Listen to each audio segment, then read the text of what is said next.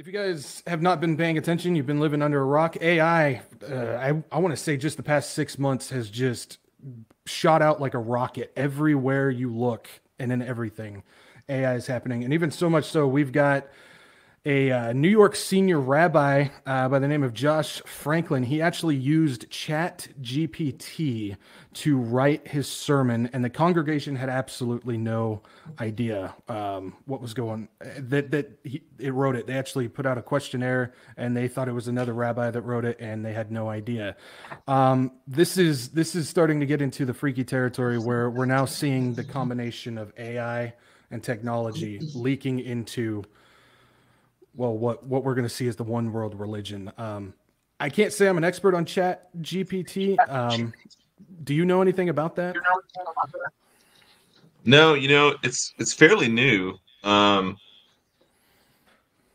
there's Chat GPT, which it seems to me to be more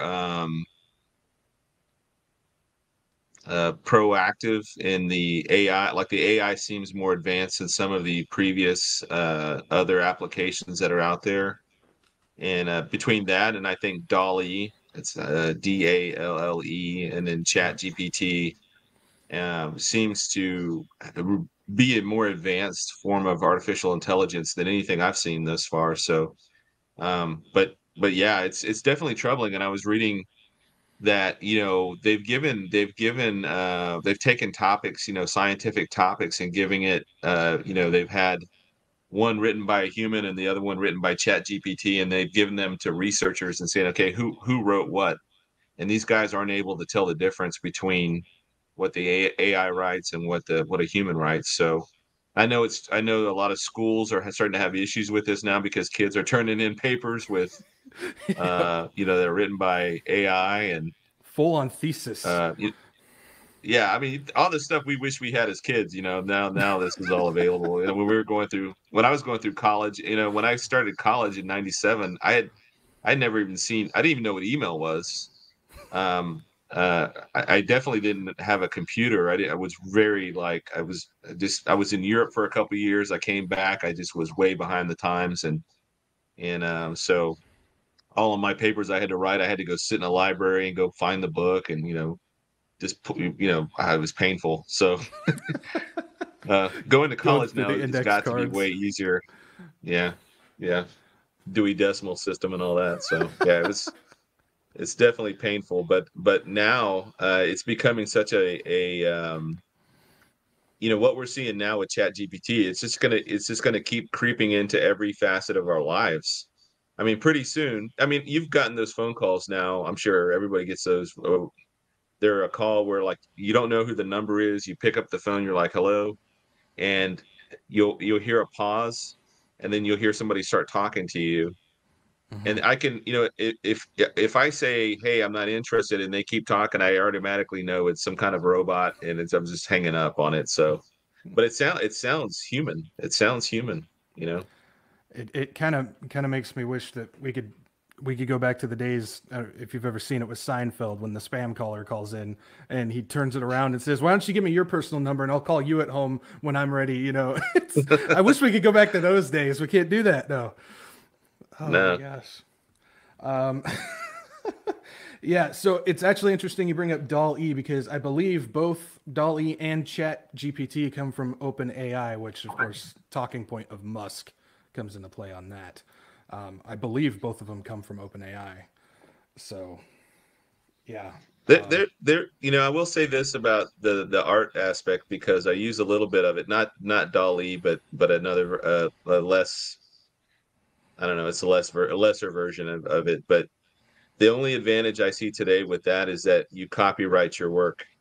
Whereas, like, in the past, when I was writing for the Omega letter or, even my earlier articles, if I were to post an image, it used to not be an issue. And now it's really an issue because it's scary because if you post an image to your article to say Facebook or something, the creator of that image, whoever that may be, or whoever owns the copyright could turn around and sue you.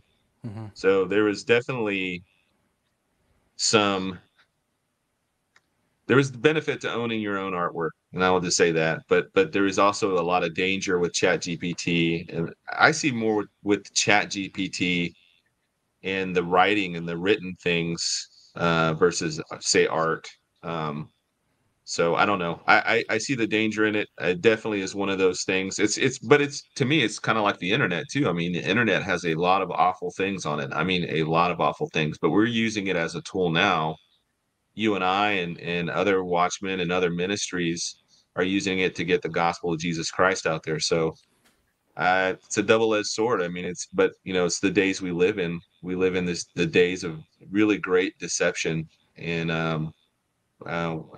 God has opened this door for us right now with the internet, with YouTube, and so forth. That we use it to His glory. So the best we can, right? Yeah, I think the biggest thing on my end when it comes to this AI stuff is while right now it may not be the danger we think it is, obviously it's going to be causing problems with schools and stuff like that. But as we see it now, like I said, in the past 6 months, it's almost like a fungus that just keeps spreading into everything. We're seeing it in music, in art, in writing. We're seeing it as far as like videos and stuff, where they're actually using Chat GPT to create visual effects on screen. And we're seeing all of this happen. And I think that's where my aspect of this AI is going to become demonic intelligence at a certain point. Of a switch is going to be flipped if it hasn't already, and when the AI consumes everything, when that demonic intelligence takes over, you're going to have a serious tool for the Antichrist when he comes in. That's my Yeah. perspective. No, absolutely. And here's the thing, like I've been saying this for a long time that I am fully convinced that if a demon can possess a person, a demon can possess a software program without that would be easy. That's way easier than a human, right? Because a Hmm. human's a living soul versus a piece of a non-living piece of software or computer technology, whatever. And so I'm fully convinced that demonic possessions will happen of these systems. And in my book Hobo, um, part of the beast system is this quantum AI program that they bring online. It's what do they call it? Not general artificial intelligence, but above that. I'm blanking on the phrase, but Quantum. anyways, advanced artificial intelligence, and it's powered through a quantum system. But a demon takes over the system and has now become the personality of this machine. And so people think they're communicating with a program, just like remember those two, I think it was Facebook had these two chat bots that were going, and then all of a sudden their language got really dark, and then it became indecipherable. You couldn't understand because they had created their own language so nobody could understand what they're saying. Yeah, I yeah. mean, demonic possession of AI is an absolute certainty. It is and it's probably already happening even now. So Yeah, yeah, definitely. Yeah, I've actually got something we can talk about a little bit later where I think this is the religious side of it is definitely going to be coming into play as far as creating a new religion. I mean, we're seeing the climate religion stuff coming out. We're seeing the sexuality religion stuff coming out where they're not just partaking in these things. I mean, they're making it their life. They're eating, breathing these things, and it's a new religion. I think this technology AI stuff. I mean, we're already seeing it. Everybody walks around, their head stared down at their phone. 19 hours of the 24 hours a day. So, yeah, when that demonic possession takes over, yeah, without a doubt, it's going to be crazy on that. So, but yeah, so with this with the rabbi, what he was talking about, definitely want to get your opinion on this. He warned, well, not that specific rabbi, but another rabbi. He specifically warned that one day AI will not only participate in Jewish prayer, but he actually believes that the AI itself will be accepted as a official Jew. I mean, I just want to get your thought on that. Like, what's the first thing that pops in your head as far as that goes? well, I mean, just like in Elijah's day, I mean, that people were worshiping these wooden blocks and stone blocks of the pagan gods of their neighbors, their Gentile neighbors. and how much more powerful will this um, attraction be to worship something that can actually talk back to you, you know, that can actually speak to you and has demonic level intelligence. So here's the thing about demons. I mean, even the name demon means intelligence in Greek. And these beings are incredibly powerful. They've been around since creation. They know everything. And if so in this article I'm doing about the Luciferian dialectic, you have what they call the 10 demon kings of hell, and each one of those demon kings have I mean, you know, when we read Ephesians 6:12, it talks, you know, Paul's talking about that we wrestle not against flesh and blood, but against powers and principalities and these dark forces and so on.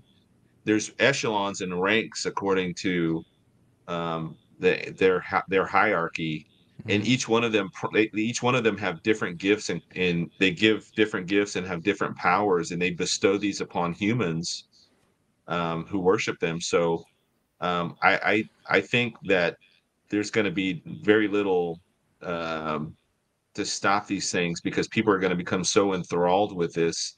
And a demon that's been around since before creation knows all the secrets. Like he knows where Jimmy Hoffa's buried. He knows exactly who killed JFK and why. Like there's no like those are not mysteries to him, or they are able to tell whoever they want. So they're going to be able to empower whoever they want to rise to the top with this level of intelligence.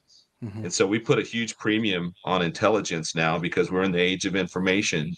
And now we've transferred that intelligence and we're transferring it into a artificial system thinking that we've created life. And in fact, this is just a demon magnet that's going to turn around and use that to deceive mankind on a scale that we've not seen. And now that it's in everything, like you said, I mean, it's in our phones, it's in our computers, our TVs, our cars, all of our work programs. You know, if you have a job where you're working with computers at all, I mean, there's levels of AI that you're interacting with. So there's no way to escape this for those that are going to be left behind.